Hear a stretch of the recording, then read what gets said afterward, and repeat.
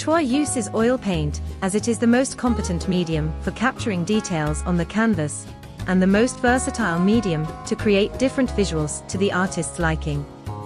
He is able to use various painting methods to capture different surfaces, textures and volumes, and vary between well-blended strokes and gestural or impressionistic brushwork.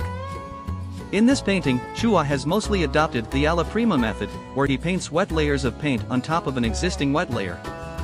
This allows him to quickly capture the essence of the scene, while attending to the lights and darks of the subject matter to depict volume and give a naturalistic rendition. For example, as seen in the worker's face in the foreground, he has painted white streaks of paint around the worker's headdress to show its highlights, and dabs of light warm browns to depict the highlights on his face to define the cheekbones, the tip of his nose and his upper lip. On his shirt, streaks of bluish gray are also applied on top of darker gray tones to depict its folds. The direction of these streaks also add to depicting the way his uniform creases and wrinkles. Meanwhile, the brush strokes in the background are applied flatly to merely suggest the figures in the background, without giving it too much details. This creates a sense of depth in the painting, as our eyes are unable to capture details when the objects are far away from us. Chua's technical prowess is revealed through his brushwork. With the right colors and the right brushstroke, he is able to confidently render the reflections of the glass bottle or the concave quality of the bowl. His gestural style allows him to create a painterly quality to a mundane scene, elevating its aesthetic qualities, while also retaining a sense of truth.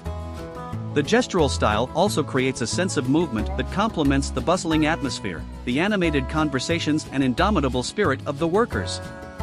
In addition, this style could have also been influenced by painters that he revered, such as Velázquez, Rembrandt and Goya, known for their realistic paintings achieved through gestural brushwork. The choice of warm colors could have been derived from his processes. Chua is known to use a camera to aid his compositions.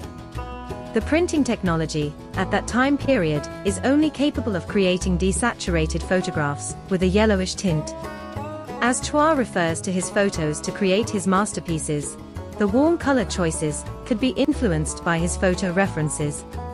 Nevertheless, Chua would always incorporate intuitive and creative elements derived from his memory and imagination, so as to prevent his works from looking too mechanical, and to ensure that they have a beautiful quality, a key aesthetic principle which he holds on to dearly.